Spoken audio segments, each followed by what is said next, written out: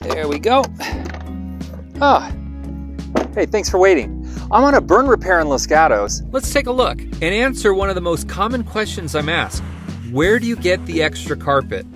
For jobs with no leftover, I get carpet from a closet corner.